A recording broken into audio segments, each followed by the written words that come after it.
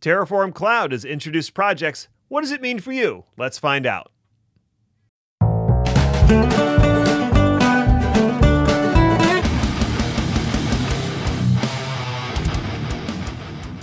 What's up, everybody? It's Ned Bellavance, Ned1313 on Twitter, and welcome to Terraform Tuesday. Today, we are going to be talking about a newly released feature in Terraform Cloud that is called Terraform Cloud Projects. And if you've watched my previous Terraform Cloud content, you know this is something I've wanted for a while. So we are going to cover what projects are, why I wanted them so badly. We'll get into the mechanics of how you create a new project and have a workspace associated with that project. And we'll also explore the permissions and various features inside of projects. Now, I've broken things up into chapters, so if you don't care about the background, you can skip right to the next section. But I want to dig first into why I wanted projects in the first place. The reason that I wanted something like projects in Terraform Cloud is because I come from a Microsoft background, and so I'm very used to the idea of dealing with hierarchies and using hierarchies to do two very important things. One is just organizing your stuff, whether that's a file system or Active Directory with its organizational units and moving users and groups around, or it could be for applying permissions. Again, you can do that in a file system by applying permissions to a parent folder that gets inherited by the child folder and the files inside of those folders. You can do the same thing in Active Directory. So that's what I'm used to from a management perspective, an operational perspective. And when I looked at Terraform Cloud, the one thing that jumped out to me pretty quickly was the fact that it was a flat hierarchy. There was the organization and then all the workspaces in the organization. And so if you wanted to set permissions for any of those workspaces, you had to do it on an individual basis, or you had to grant permissions at the organization level to all workspaces, which is usually going to be, too much permissions. What I wanted was some sort of container to organize my workspaces in, and then also apply permissions at the container level and have the workspaces inside that container inherit those permissions. And that's kind of what projects does, though not in all the ways that I would expect it to. Now, the other reason that you want to do it beyond permissions is organization of resources. So if you are in a larger adopter of Terraform Cloud and you have 100 or 1,000 workspaces in your organization, that laundry list when you open up the UI is pretty overwhelming. Now, fortunately, at some point they introduced tags that you could apply to your workspaces that allowed you to filter the view and narrow it down to the workspaces you cared about. But one, you had to remember what tags to apply, and two, it was suboptimal, I think. Being able to put things in projects allows you to narrow the view to only the workspaces that matter to you. And if you grant the appropriate level of access to your teams, they'll only see the projects and workspaces that matter to them. And that's nice as well. So it does help from a permissions perspective, and it also helps from an organization perspective. So that's why I'm excited that projects exist. Why don't we dig into the implementation a little bit and see how it interacts with the different workflows that exist in Terraform Cloud. Over here in the Terraform Cloud UI, you will notice that under the Manage area, it no longer says Workspaces, it says Projects and Workspaces. So they've updated the UI to reflect the projects. And now I have a projects column that will show me all workspaces if I have access to view all workspaces, as well as the individual projects that exist in my organization. Right now I have 3, and we'll get to that default project in a moment. Now, how do I create a new project? Simply click on New and click on Project, and then type in the name of the project. And this, again, is assuming that I have permissions to create a project in the organization. I'll click on Create, and now I've created project number 3. Now, if I want to edit the properties of that project, I can hover over the project and click on the little pencil and notepad icon. That will take me to this screen where I can update the project name or grant different teams access to this project at one of 2 levels. We'll cover that in a moment as well. I can also choose to delete the project, but note that you can only delete empty projects. So if there are any existing workspaces in the project, you gotta delete those first. All right, let's go back to my projects view. How do I associate a workspace with a given project? Well, let's create a workspace and find out. I'll click on new, and this time I'm going to create a workspace. And I'm going to go with the CLI driven workflow because I don't have a VCS repository set up. So I'll click on CLI. I'll type in a workspace name. So we'll call this workspace 1. And it now gives me the option to assign a project. And I can hit the drop down here and pick which project I want it assigned to. We'll do project 1 and create the workspace. Now that the workspace is created, if I go back to the default view, I can see that my workspace 1 is in project 1, and I can click on project 1 to view just that workspace. Now, how do I move a workspace if I want to delete this project? Well, that's as simple as hovering over workspace 1, clicking the little breadcrumbs down here and selecting change project. And then I just tell it, what project do I want to move it to? We'll move it to project 2. And now that workspace is in project 2. So that's the experience in the UI of creating a project, creating a workspace in a given project, and moving a workspace from one project to another. Now let's talk about the default project and why it exists. When HashiCorp decided to roll out the projects feature to all of their Terraform Cloud customers, they had to decide what to do about existing workspaces. And what they decided is that all workspaces need to be in a project, and all existing workspaces would be associated with the default project, which, as you can see, is named default project. Capital D, capital P with a space. And that is how it represents itself in the UI as well. You can rename the default project, but you cannot delete the default project because it needs somewhere to put workspaces that don't have a project associated with them. So that is why the default project exists. And we'll see another reason why it might exist in a moment, because there are several different workflows you can use to interact with Terraform Cloud. There's the CLI workflow, the VCS workflow, and the API workflow. Let's talk about the CLI workflow first. With the CLI workflow, you're still running your Terraform commands from the CLI, and you're defining a backend for your state data, either using the backend remote block or the cloud block. Now, the cloud block is the newer one and the preferred one, but let's head over to the code editor that I have set up, and I've got an example configuration here. I have both the backend block commented out because we're not using that one, and I also have a cloud block where you specify the organization and the workspace that is going to be used for the state data and the plan and apply runs from Terraform. Now you notice what's missing here is a project name.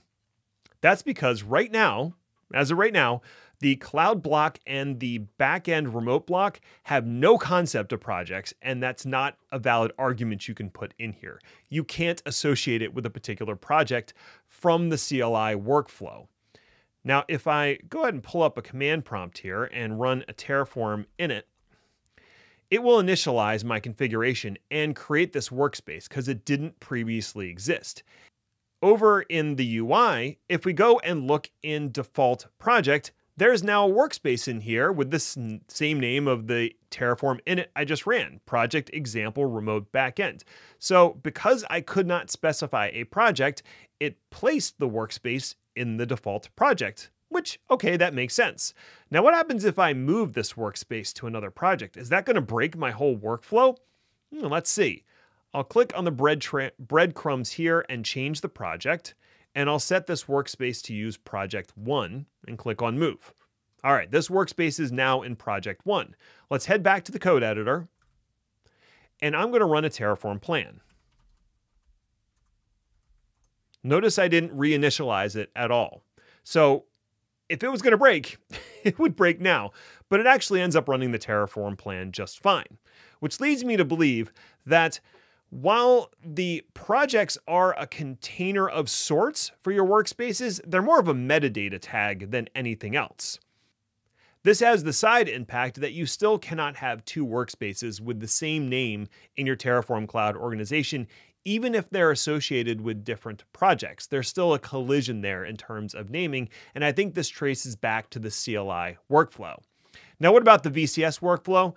Well, with that one, you create the workspace ahead of time and you'll associate it with a project there and then link it to whatever repository you're using in VCS. So there's no real impact there from the repository side.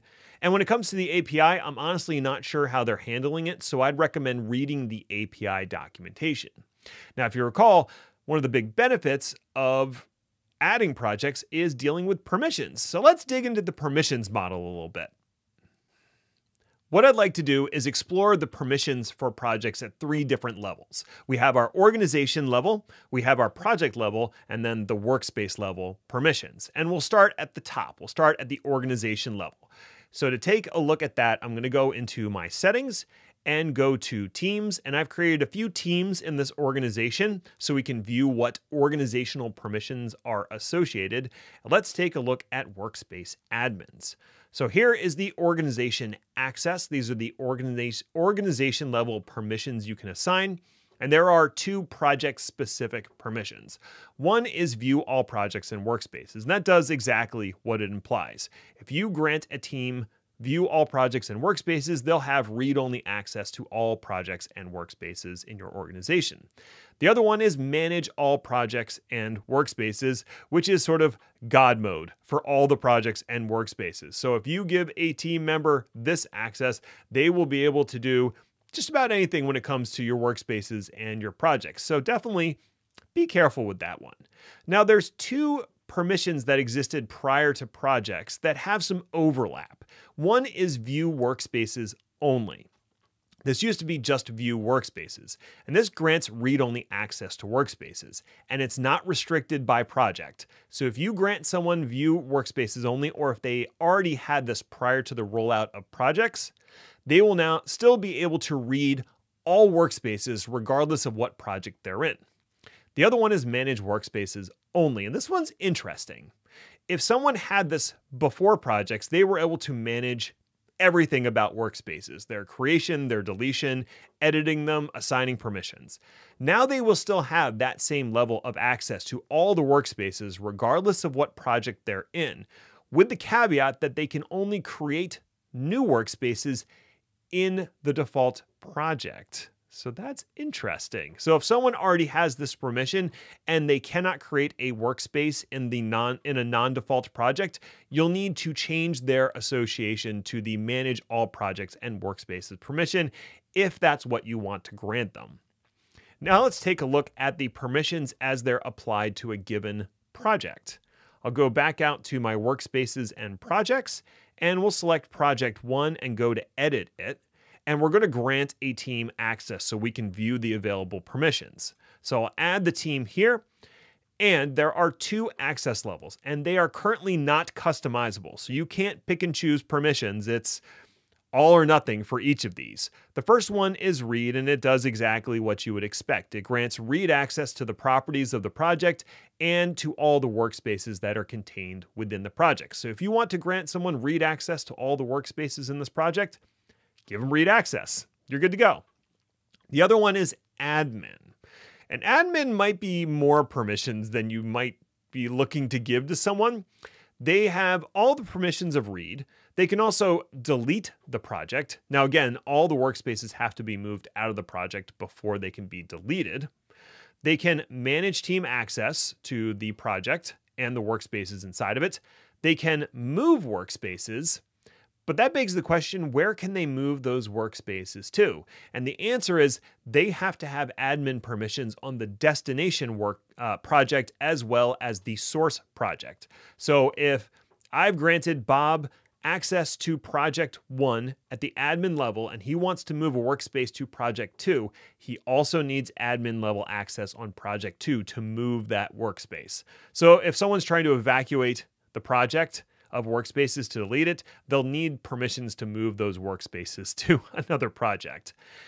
Aside from that, edit project and admin access for all the workspaces in the project, which means, they basically have God mode on all workspaces that are in the project, as well as create new workspaces in this project.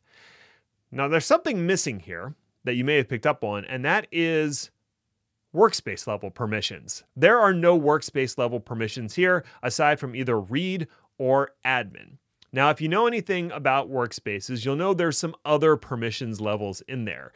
If we go back to our workspaces and let's go into this workspace here, we'll take a look at the settings and team access, and we'll add a team and some permissions so we can see what those permissions are. We can, first of all, customize all permissions for the team so that I don't have to use one of the pre-canned permissions in here. And I have much more than read or admin. I also have a plan set of permissions and a write set of permissions. And you'll notice those are both missing at the project level. So I think that's one major gap that exists today is I cannot currently assign plan or write level permissions to all the workspaces in a project. I still have to do that on an individual workspace basis. So that's something I'd really like to see them improve. I hope you enjoyed this whirlwind tour of projects in Terraform Cloud. If I had a few suggestions for improvements, and I know that HashiCorp is actively looking to improve this implementation, the first one would be being able to assign workspace level permissions at the project level. I want my workspaces to inherit things like plan and write permissions and also be able to customize those permissions. Another thing that I'd really like to see that is not in the UI today is all the inherited permissions on a workspace that come from both the project and the organization level. I want to get that full view of everyone who has access to that workspace in the UI, and you can't do that today. Another thing I'd really like to see is the addition of a project argument to the cloud block. I don't know what utility that would have. I just feel like it should be there. So those are my big three, but I'm very curious to hear what you have to say. So leave something in the comments or reach out to me on Twitter. It's Ned1313 and let me know how you're working with projects and if you're running into any issues. I have the HashiCorp product team ear for Terraform Cloud, so I can definitely forward that feedback and comments along. Thanks so much for watching. Until next time, stay healthy, stay safe out there.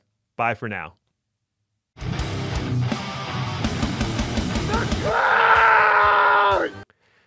Now, you may have noticed that the taco has made its way into the cloud. So congratulations to the taco for making it into the cloud. And a few people have asked if this is a real background. Yes, it's a real background. I didn't green screen it in or anything like that. All right, bye.